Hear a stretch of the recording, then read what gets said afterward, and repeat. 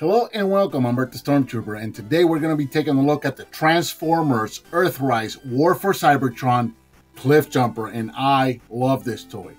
But before we do, if you haven't done so already, please take a moment to consider subscribing to the channel. It won't cost you anything, but it'll help me and it'll help the channel grow.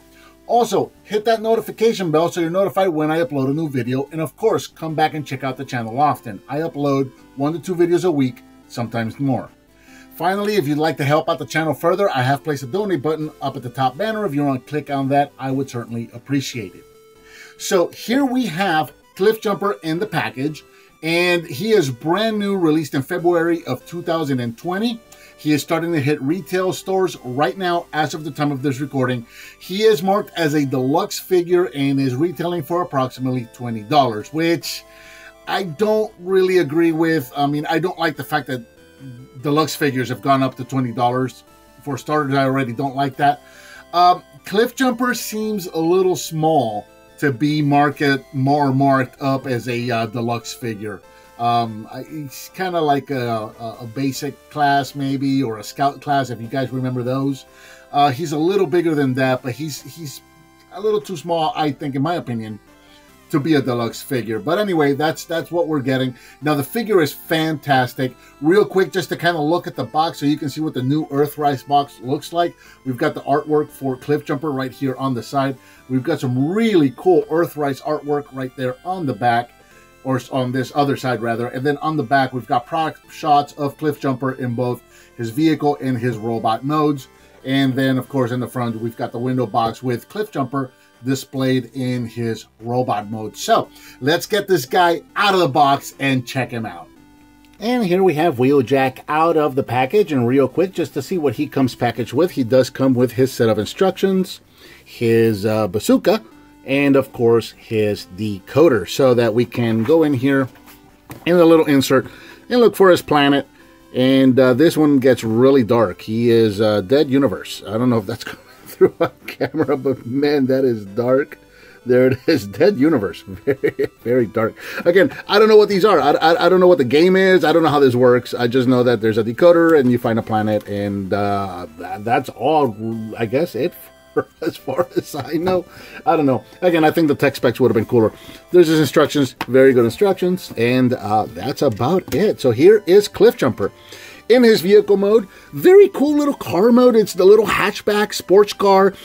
It's not exactly the Porsche that we had back in the 80s, but it's a very reasonable facsimile, and I really like the way this little car looks. Again, like I said in the intro, he is a little small for a deluxe figure here in car mode. CLIFFJUMPER is only about 4 inches long and about 1.5 inches tall. This is maybe like a basic or a scout figure at best. It's just such a small figure. I don't see why this is being sold as a deluxe. It's a great figure, but man, it's just so small for $20. That's just not a lot of toy for 20 bucks. Real quick, I guess we'll just, you know, he rolls very as a car should roll. Rolls fine. Looking at the detail, let's get in close so you can kind of see all the details. Just mostly red. We got some blacks and we got some silvers there. The details are very nicely done. We got that Autobot logo right there on the hood, blue windows, and then the back is just painted there. Got some taillights and some mufflers. Not a whole lot of car showing off. So again, very good little car right here. Very awesome. He rolls. That's about all he does, is going to roll. I guess real quick for comparison, here he is with G1 CLIFFJUMPER. So you can see what these guys look like together. There you go. All right, so let's look at this weapon. A lot to do with the weapon. So we got a bazooka here, but this also comes apart into several components. So the back here, this is going to come off, and then this stretches out. As far as a weapon goes, I don't really know what this is or what it does. It's just a thing that it does. So there's that. It does have a function for vehicle mode. We're going to see that in just a moment. We're going to come here and take the little arms apart for the supports, the little bipods, take those apart, and then these two main gun pieces are going to split and separate. So we got ourselves here 2 little handguns that we can use in robot mode, or, you know, if you don't want to use the bazooka, you can use the 2 handguns, or you can use the bazooka. It's up to you. Not really sure what to do with these things in robot mode if you're using the handguns though. So but what are we going to do with all these pieces now here? Very cool little feature here. Kind of a really, kind of like a deep cuts nod to G1 here, as you'll see in just a moment. So we're going to go to the underside of the vehicle. We got two little tabs right back here. We got two little peg holes right back here. So we're just going to go ahead and tab those right in there. Get that lined up. And get that tabbed into place. I am not lined up. I said line up, so line up. There we go. So we're going to peg that in right there. Just like that. Now we're going to take the handguns here. If you take a look at the handguns, on one side of the handle, try and get that in there, focus, focus. On one side of the handle, the guns are going to have a slot, and on the other side, they are not. Okay, so you're looking for the side that has the slot. Come underneath the car, you're going to see these two little tabs here. So you're going to place the guns on those slots on the handles are going to go into those tabs in such a way that the guns themselves, or the tubes or the body of the gun, are sticking out to the side of the vehicle. Hard to keep in focus on something this small when it's this close. So we're going to tab those in there. And then finally, we're going to grab the bipod legs. And the bipod legs have these two little tabs here on the sides. And we're going to go into these two slots right here in such a way that the bipod leg is sitting under the wheel so that we're turning these into skids. And there we go. So now we have kind of like this turbo, or this, I guess, I don't know, jet-powered, turbocharged sled mode or all-terrain mode for CLIFFJUMPER. Now, if you're not familiar, there was an episode of G1 where CLIFFJUMPER and some of the other Autobots were actually driving, I think it was in New York. They were going across the river, I think it was. But anyway, they were going over water. And you could very clearly see on CLIFFJUMPER, he had some skids under his wheels, and he had some rockets off to the side and whatnot. So that's what this is. That's what we're looking at here. So you can use the ski mode here to go over water or go over snow. Completely unnecessary, but very cool little addition, little deep cut that they did there. Since they gave us the bazooka is a reference to the first episode, or the first 3 episodes, where he tried to take out Megatron on his own. So that the fact that they gave us the bazooka and then they made the bazooka come apart and turn into the little skid mode, or the ski mode, is really, really cool. So we'll go ahead and take these off. We're not going to put it back together into bazooka mode just yet, because we want to look at these. I want to show you the handguns on their own. So we'll just set everything off to the side for now. And we've got CLIFFJUMPER here ready to transform. So let's get right into it. We're going to take the back piece here. This has been a bit of a controversy with a lot of fans, because the whole back part of the car is going to pop out. It is pegged into the fists right here, so you just kind of work it. There we go. And then this whole thing pops off, and we're going to set this off to the side for now. Reach in here, turn this little peg around, and then we set this off to the side. So again, yeah, it's a little bit of a parts former. I don't care, but a lot of people do, and don't quite care for this all that much. So there's that. Set that off to the side. The rest of the transformation is pretty straightforward. So we're just kind of going to explode the car here. We want to go to the sides here and kind of untab the side. As you can see there's a little tab right there. And mine is very tight. It fits under this back quarter panel here. And as you can see, that's separated from the front of the car and the other side of the car. So we'll do that on the other side here and just kind of separate that. There we go. That is going to allow us to take the whole front of the car and just kind of rotate it down like that. We're going to stop here and work on the legs. So we're going to come around to the bottom here, take the front wheels and turn them over. And then the whole door and front hood of the car are going to slide over just like that. And then we're going to turn the doors, and we're going to turn around here to the back of the leg. There's a little tab right there. We're going to put this tab into one of the holes for the wheels there, like that. And just kind of line it up with the wheel. And there you go. That's going to be the legs pretty much all done. So now we're going to take these quarter panels here, and we're going to split these and just kind of bring them off to the side and just kind of let them sit there for now. And that's going to allow us to bring the rest of the car, or the body, up like so, and go ahead. Now is a good time to turn them around at the waist. Take the roof of the car, bring it down, take the remainder of the hood of the car, flip that down. That's going to reveal the head. Bring these panels up all the way, and then bring the roof back down and clip it in place like that. Bring the arms down and straighten them. And we're pretty much done here. Now all that's left to do is come around the back there. We got a peg hole right there. We're going to bring in this roof piece again, and that peg that we turned around is going to peg in right in there. Just kind of line it up. And there you go. There is CLIFFJUMPER in robot mode, and he looks absolutely fantastic. Here in robot mode, CLIFFJUMPER is approximately 4 inches tall. Again, he's a little small. I think I've harped enough on that, but he looks amazing. That is G1 CLIFFJUMPER. Look at how good that looks. I'm really looking forward to see, because you know it's going to happen. You know they're going to retool this. You know they're going to repaint it and make a Bumblebee out of it, and I'm really looking forward to see what that's going to look like. In fact, I think that would have been a good deal for the $20 or the deluxe price point, is to give us a CLIFFJUMPER and a Bumblebee in one package. I think that would have been the way to go, but as it is, there it is. Yeah, CLIFFJUMPER looks amazing. Coming in close, let's get him focused so you can look at the head. Beautiful head sculpt. It's as G1 as it's going to get. I really kind of wish that we had an Autobot symbol on the chest here, but that would show us an Autobot symbol in car mode on the roof that's facing the opposite direction of the one on the hood, so I understand why they didn't do that. And then just minor gripe here. G1 CLIFFJUMPER had black arms, so I kind of wish the arms would have been black. But other than that, if you just look, this is G1 CLIFFJUMPER all the way around. He looks amazing.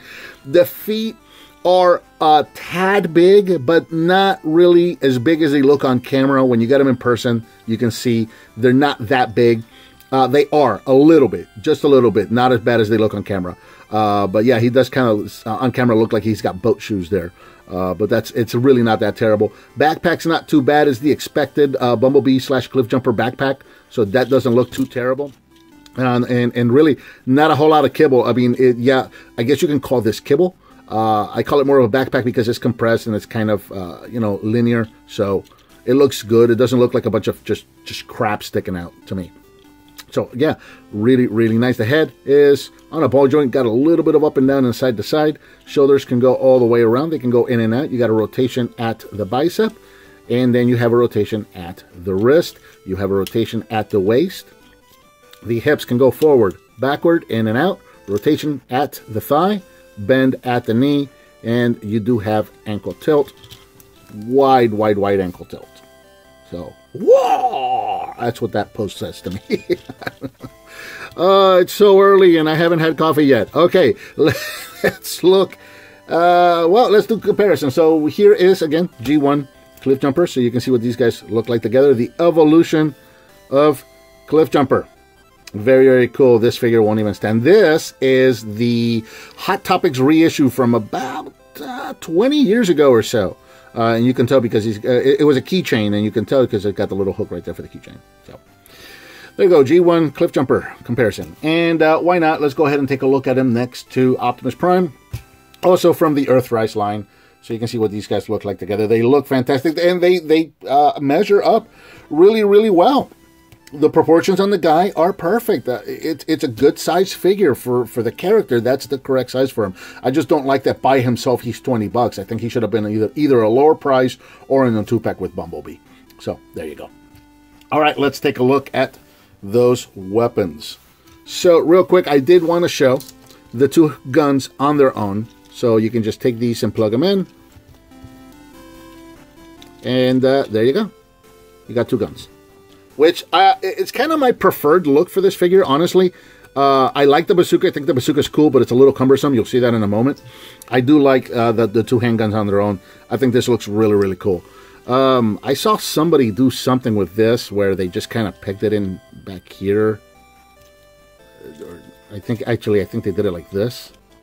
Yeah, this is how they did it. And then they just kind of had this thing sitting up here. I don't really know what purpose that. I guess it's just a way to put that away, I guess. I don't know. But that really leaves you with nothing to do with these things. So, but there you go. That's a configuration that you can do with this figure. Now, let's get into that bazooka. Bazooka's cool. So let's take these off. And we'll combine all of this back together into bazooka mode. So we're going to take, we want the long or the barrel end facing forward. So I'm going to go with this one. And that's going to be my front. And then just peg this guy back in here, and you want to get the handles away from each other like that. Close this up, and then you can peg this in. And I like to put the ridge end facing up like so. Now he comes packaged with the handle off to the side like that, which is cool because you can kind of hold it like that. If you can imagine holding it like that. He can't. He doesn't have the articulation for it, but it's a thing that could be done. So it's a way to pose it. Finally, we're going to take these little skid parts here, and these are going to peg in right there next to that front handle. You can peg them in next to the back handle, but that wouldn't make any sense. Bipods are usually in the front.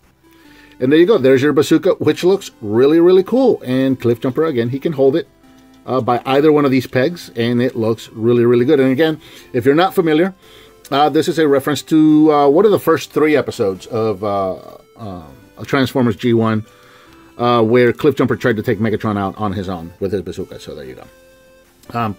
But yeah, it would be cool if you could, hold it from the front here. I'll try it just so that you guys can see it, but turn the handle like so. Yeah, see, that would be cool if you could do that and then just kind of hold it. He just doesn't have the articulation for it, but there you go. It's a way to go.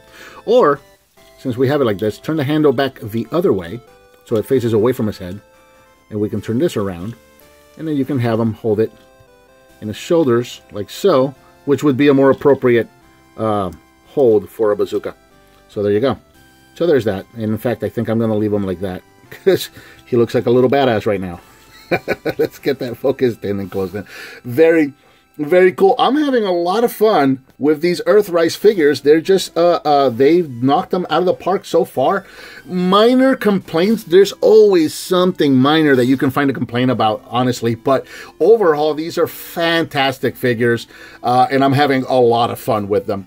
And I think that about covers the Transformers EARTHRISE War for Cybertron Cliff Jumper. What did you think of this figure? Let me know. Give me some thumbs up, subscribe, and share with your friends if you like what you see. As always, thank you so much for watching, and I'll talk to you next time.